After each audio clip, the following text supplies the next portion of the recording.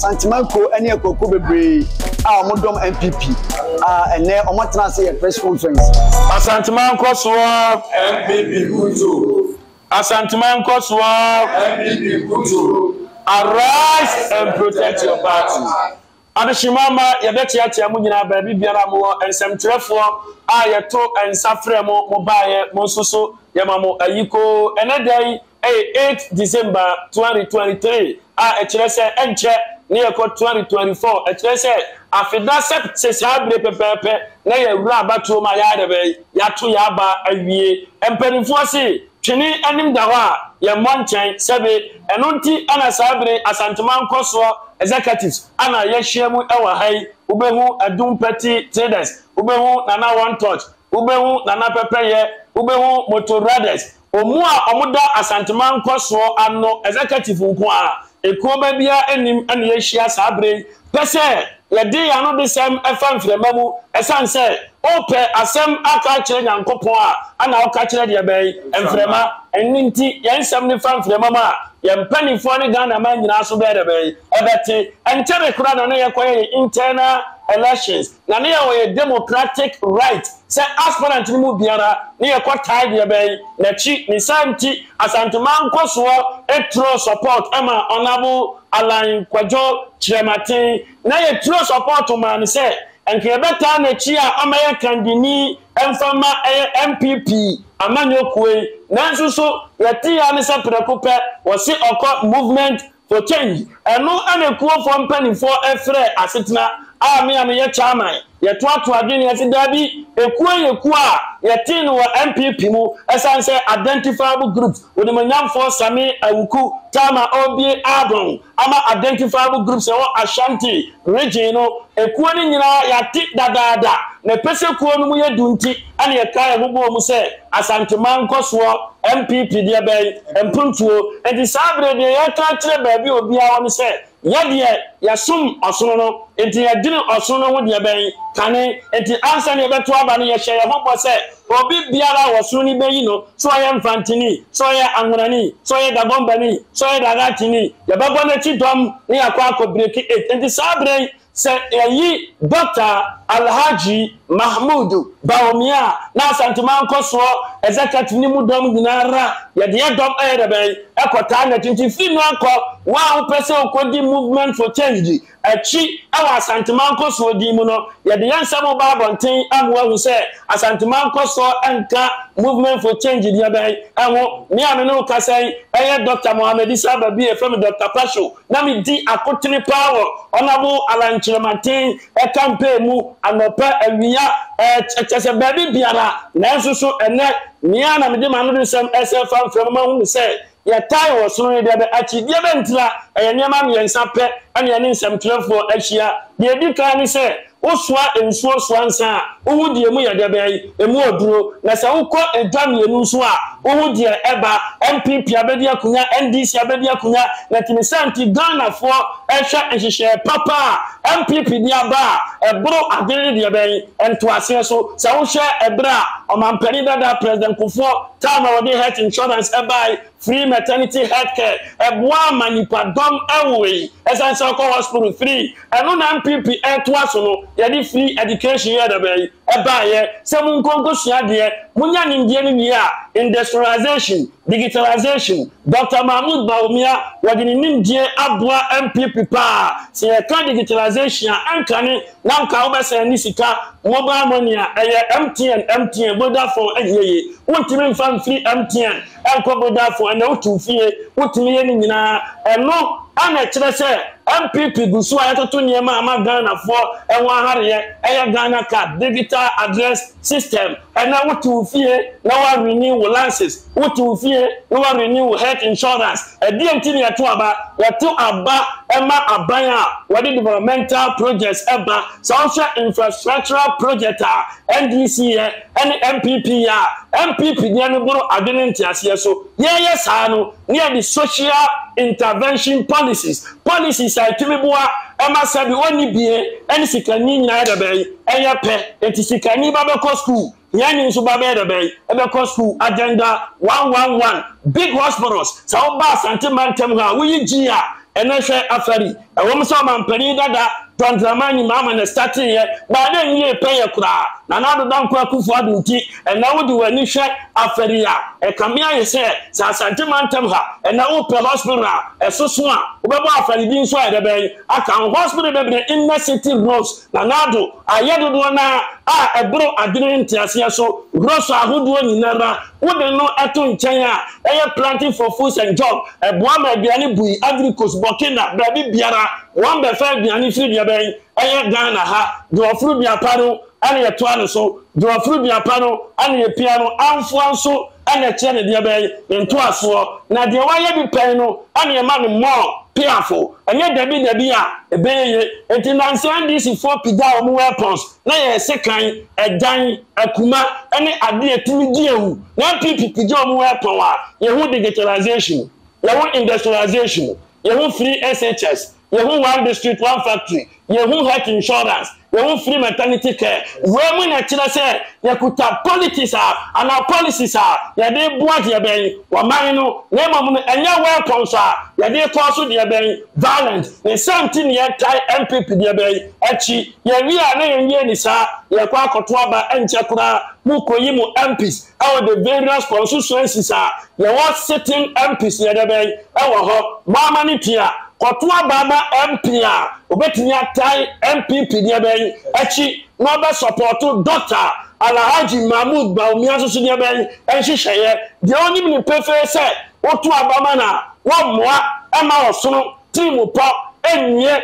penyo no to abaye de ben etia no se ne be ya betini ya ben abreki 8 e de sabre asanteman koso yansam a yenka itofa bom nyina ni se anopa o awia o enumero ye chini klasi nyina a support MPP nyema papa abo doctor Alhaji Mahmoud Baumia achidia ben edom ne yakobreki dia ben 8 no na no gidio na ni mu se inshallah ye be breki 8 inshallah ye be breki 8 asanteman koso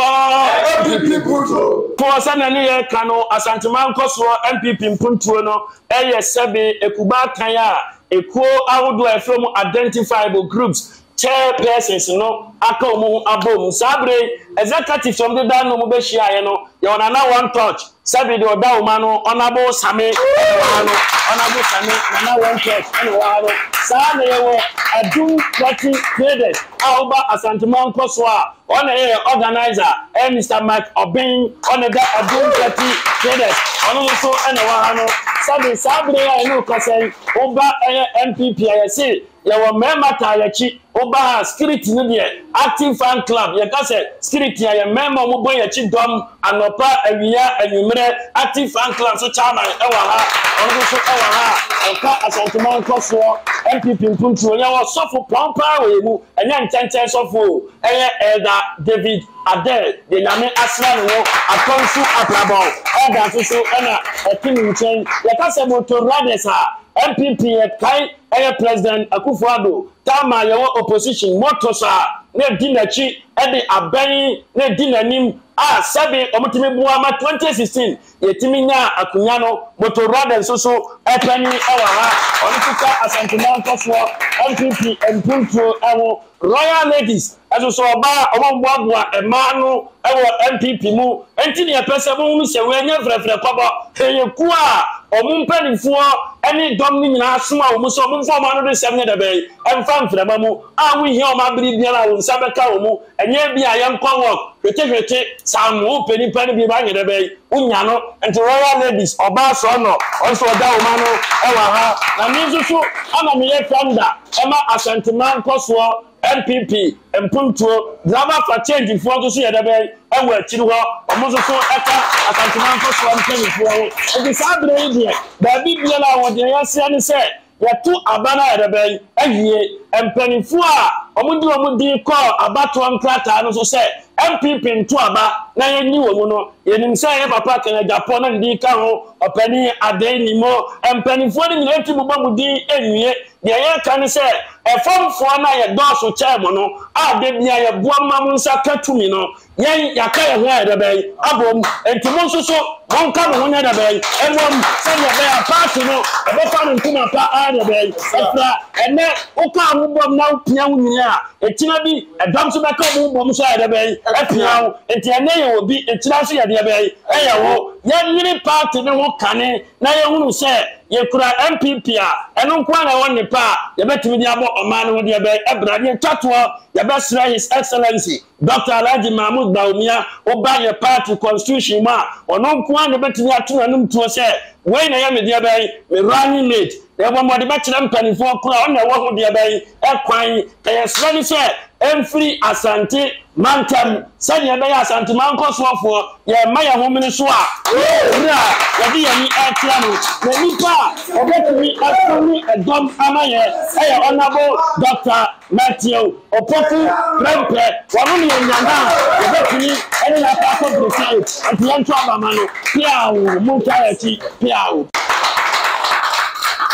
Open with them Cherry. You say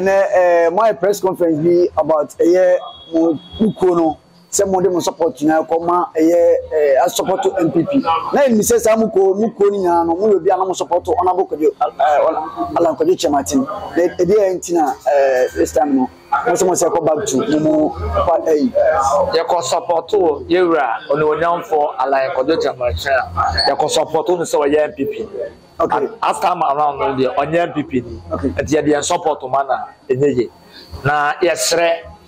nipa doma mo Ghana ha nyina ene kokoa hodo a ye de ani monyam ene ebuduro kota na chi ne se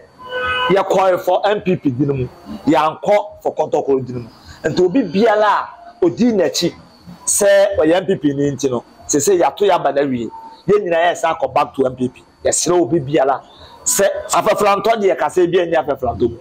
enti so ko do Afranfranto a wan kasa wo be wukwa yesre dom na omote ko e ne dom aye polutu omo se wan hwe ya na obekwa akosan obesan so beka se be huru anka na ni aduro bia bi to bia ansa marachi enti na hu se ye ntare ya twetwere mu bo hwe ne mo sa Asantuma nko so e de ebom Asantuma nko ko so de ye free tete ana omo nim de etimi ye to the center yes ya buy a TDA no be answer me kai say Asantuma nko so den time bi kwa no mo ko mo gba no mo se be aye kwan now here it is one say be go arise and protect your party so ye nyina ya ka bom say yam pane yam makwan ama obi biara mfa ye party anim to feel from special Asantuma mu etina Asantuma nko so ya sori e ento obi biara o ye sade no onyina ye na Asantuma nko so ya man chance me say breaking the 18 bit my head inshallah abam kura wie da ya break kura wie da you say mapa mo ya break kura wie da mapa mo Boniface mapa mo ya pam mo ya say omo ni ya hye ne nya de koro enti no ya say ade ba ko pe na di me sana de no ale bonsam enti omo ko ne ya kina ko so ma sa ba party ne beji wo ti de na aka champion form ni aka bombo enti ya stress obi bia la am na so provision mu na ade bi ye enti wo ye no ma bia e de party no be ko de ya say ya krom ya sra me ya sa da ya sa ye se party banfo na ka boma o ma asefo ni nyina nka mom sa asefo nso aka boma mo banfo ni nyina ye dey ye nka mom ye sram banfo ho ade ye sra o ma ni die mu se ye ka bomu ye so mo ye ma asefo mo ma ni die wi obu pe no o mo nye ye di jani mu na ye dey na dem ni o ma di ja asefo no o je nka so mo di die ja ye ye etu o mo fo ye se ye di ja ani mu na nam enti ye ka bomu o mo nka ye ne so ye be ka o Asantuma nko so eko a na omo support Yewura Kyerematen emu mpanimfo ekoko mpanimfo ni na ne omo tena asese no se Yewura Kyerematen se we jai party no that's also akwati movement for change eya papa to mo za papa to ka se bia ni enti omo ntimi nsan kodi na chi enti omo de o so kokoko no omo da no omo ni obia enti omo nya be ka bom as ya futoma de a support party no moment me break it 8 enti se wutie organizer a wada no okwa aduma jadifo nyina no ona de oma no ho na obobwa doma ano ho e support ema MPP duma de etimi koso enti se wutie o so okole se obesere se empanifo ni nyina bobodi onabo Canada Japan ni mpanifo bebre mu no omu nyina mra no mu hu asefo ne mobo no meka mu party make date se de be ya owura mampanyin kofo ensema o kan mre bi atwam se o party wa bam na wo ye boboy a yes ne se wo party e dey ewo position na wo ye chairman eti ne se de asantima mkoso ekuo ni nyina no mo ka kire eye Ghana man nyina any MPP for even though we register from na onye decide baby abeto akpa almost say for about 1 public MPP nko an bit my day ayo man Ghana ye eti ene ana edomus arise and protect your party. Asantimanko ene ekoko bebre a omodom MPP ene omotena say press conference e support say omo say ko back to omo party because name say omo na no support Euro Alankwajo Kyerematen na ekuo ni pa kesipa edim a Ghana ha say ko nde mpanimfo wo party nyina dom eba ya chepa na ya tena premier nana one touch nana one touch panyi kofar by ewo ne no be twonkomo honorable Same o kwada so kwa assemblyman na papa na ni adi ye pa onani adi honorable Same ne honorable Same be twonkomo for party no ho e dika di Euro Alankwajo Kyerematen komo wi it on the party no komo na ye bedie afa nkaka because party ni hye ni na mo party ni tunu eni ma betima koye die eno ne ehwe ni mu it on for Same honorable Same mbom say amia do miura ye hye ache amio eni mom say Ebeneza de nyamede ya bedura ni eye ye beka seye ye hwe se de ewiase nyina mflama eboyi ehu enye Ghana nko but nyankopo wonim ne ma ti ye beka se eye honorable Same na say party MPP party ye party then I say ko then I say ko breaking the 8 ne betima ya aduma ana mo be ne etu I betim dey break pentobo say sa kwan ne 5 betim dey break 8 mi wura me das na wo ye introduction bi nti we dey ma men quality obibi kakra ye na one touch ekuo said ye na wo chirechiri mu no empanimfo akofa ekuo no ba ye omo wo ho ye kampanimfo akofa na one touch ekuo no ba ya ebi ni nana pon na kani wo Jubilee house nana pon na ye nyina ye nim Dr. Bolis B kromu ya de obi enu a wonte Bolis B nka wo ka ho afi hallelujah na Kyerematen sampanimfo kokodan na tena ase a otimi ka se nana adodanko akufuado ebefa no one touch ampa wo moboa ya no ye adwumaden on 2016 2014-15 16 no ye di be breaki edema MPP amanyokuro eja omu adwumaden na ebisun honorable Same akola keto eso a yensu ye kurokuro mu a edi abedum pempensu yi enti ehɔ ne collection kakra na yanko ba party okay yanko party miura MPP party ayade me ka se di na MPP party ayade da bia me ka se ye hwe Ghana ye wo two political parties NDC MPP we ba na we ko we ba na we ko na we ba na we ko ba ye hwe won de wo ye adwuma Ghana for ye nyina ye mfa ye ninto ho ni ye hwe party a wo ba wo ye adwuma de ma Ghana fo nyina enkoye nkofo kuo kakra bi MPP ba wo de free SHS aba bra woyi hwekane obabeko secondary school edi hwekwan a obefa so sika obetua ene adodanko akufuado ene Dr. Mahmoud ba omiada woroma ene MPP government adwuma denti yeso obi aba nko school free efie bia nya krache se de letter bi beto ho a ibenya de obekenkan enye letter no nko akora ne nya ko school se ekrim obetimi aye bibi de aboa busua no enti yempe we yepede eno ye policy a manage me party no ho a me mpese mekeka de ka ho me de free SHS no ho a na me ka ho asem se MPP ajade enti Ghana man mo maye mo party na paso na sento aso bi wo ho a yensa amfa ma MPP amanyokuru miura enti na one touch na tin nka no so no be say party na bo no modern it's central so be one ma obesre se Ghana fo nyina yen kam ne mfa mo eye MPP aban na me wura we de mesro me de me kasa ebeli ye no ma me entretin we mfa ma MPP amanyi minim se efie bia no mensa wo efie bia na busua wo na wo yere kura to wantwi timi ba na wantwi no ba ye nyina ka bom ni aye ye funu mu ba ko ade mesre MPP ye mpanimfo nyina ye koto aba ya to awie ye wie ye no e de necessary ye e wo se ye nyina ye ka bom so ti ase ye pagya party no na 8 na e binsi da ye pesi ye break no ye break watimi wa kam ne nyina ye ntumu se party be ka bom adija nu mra na mti omu so omu ko se omu ko football se mo bo minnim de wo kan menyi wa no nsi bone edidija ne muna ne nam ye no kore nanso yesi obi buchi aso aduane be ye oda nti se o ma me de nta choti ase ye no kore edidi eje ya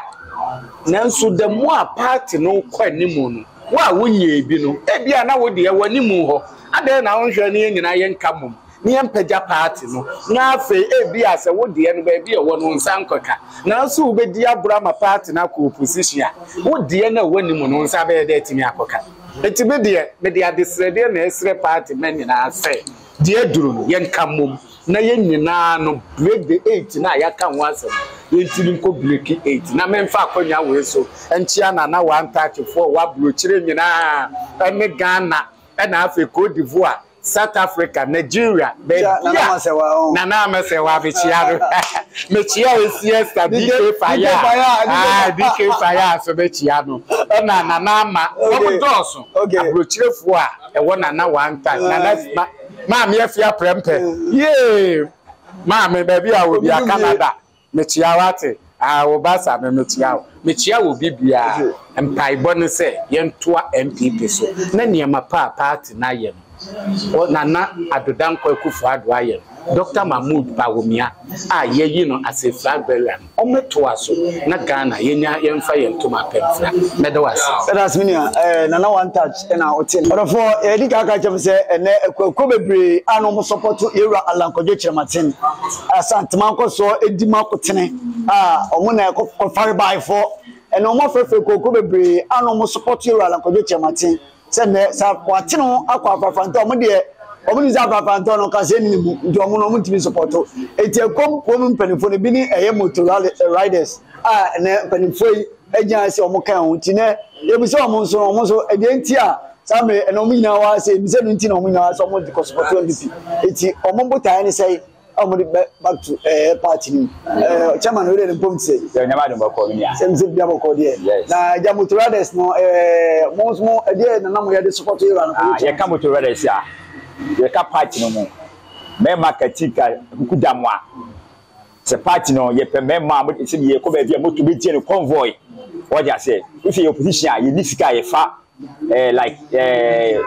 my convoy et ye party opposition no ye moto riders no bia moto bia be 200 ye see bia ko be create awareness no power nyina mo da ya power nyina ye na do back up to now ba o me ba up to now ye de adwuma ye no okay. Now one thing, and I can say, align us no pre to me. Sabi, ye motor riders, ye dear one here, echo time chi. Say what they make channel. Yeah, you was on the day, you soon motor riders. Yes, so individual was on the chair will be and so cover so home. That was all 2-1. Ye motor riders, yet me and watching on your day. Okay, to say a day, yes. But also go close only a sooner, yet and individual be a hand. I say, young woman, idea, 7 Moka champion for now. I'm a monsoon, I try September and news with my bum. Because we are moving as I risky. Then I'll share a catch you and 24. But anyway, I've said, you're party, you're queer on ye near the sika tofu ere motors na ba na dia na se bia party na dia ma no ye ne yakase di sika to ye motor no ye di party na chi eti janam kasa 24 ye se odi ya ye bia isi ahode ye de ekofom motors no so na duty na ye de e wo so so motors se ni bon so aye den oh eti 24 se no mo so yasene wo mo so yase ye ko ba bi a o to fu ene moto no bi a maintenance bi kura na mo me sika bi ye fan ye ye fan ye so they say dipa o di wachia ne du ba bi na ne sa agina ne no ma so ye de ya chia eti yesre say se mo ja fidie ye say campaign mu ani se ye de ye koi na party nso no mo fa odon ye nyina kamom o mo ti da ye nyina mo ye de o mo sorry ni ye kamom what you say and yesterday Dr. Baomi so to me no the amano by yesterday no say Dr. Napo Pempe e kono ye ni vice a nkai ye ni beje energy minister okay why we ye na exactly ni beje nti we yesterday na ye yes to me o so mo the amano bi e o say before the amano say when o na yie but we the yeso ye kire adwene a kire say we to see Asante region but to boku Pempe wana bo ko you ni maye nia nkebeboa why you want said mutuales dia na organizer so kakakra you say o ma chama kan na wi de o mo say o mo de ko mo be share era vice president era Dr. Mahmoud Bawumia say ye di tumi na man de wo akwanya so running mate ope na mo mo de adesede o mo ni Asante man ko so nbi o mo de adesede to Dr. mi say o mo share say ko mi energy minister era Dr. Matthew Poku Prempe na wonte bi do na different napo say ko ndum mo na ko appoint na say running mate emfa mo na ko mo so ani beje pa city orofo na otio media na sambe utie ya catch us say brenya bibia say politics bibia obia no e be bro tite bia no mo dey say be subscribe na oso etina share amaye e mo say Esperança. Said the other said to be an ede medin DC. Ya talk to me. Show say Abrina no betie na social media. Somebody said you have a subscriber. Na oti share amaye.